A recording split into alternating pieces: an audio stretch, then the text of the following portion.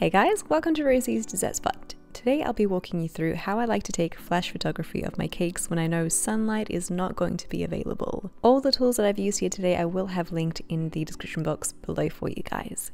Now you can take a photo of a cake as is without the flash, but I'm going to show you the benefits of doing it with an off-camera flash if you can. You could also buy the flashes that come onto your camera, but it doesn't give you as much creative freedom as it does when you move it around your cake. I'll start off with an example without a flash, and this is what it looks like. A little bit dark. I could have popped my ISO up a little bit more to get a bit more light coming through, but again, it's just an example of before and after with a flash. Here you can see the light is really painting that cake from the front. It's a little bit harsh, so I'm going to bring it out to the side instead of having it right at the front.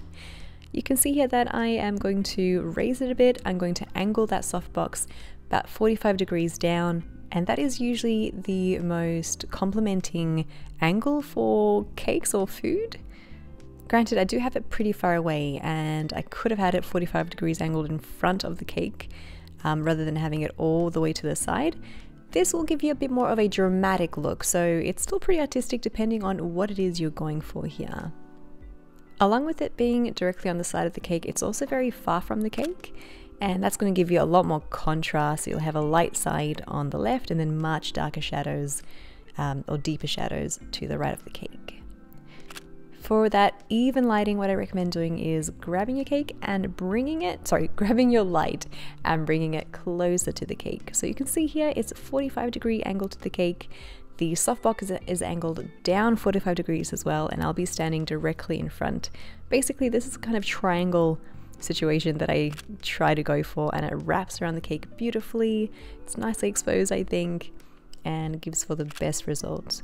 Be sure to get nice and close to your cake, get further away, change from landscape to portrait, give yourself as much variety as you can, and also get in close for those detail shots. If you made the flowers by hand or you did something really well, jump in there and get those macro shots or super close-up shots of that too.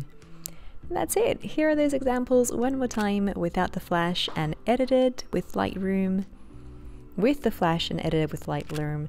And you can see here just how nicely that cake pops off the background rather than it being 2D-like. Again, you don't really need a flash, by the way. If you have natural light or a nice window, pop your cake next to that and take a photo of it that way. And play around with where you position it next to the window. Usually when the light is coming from the side of the cake, it's really complementing.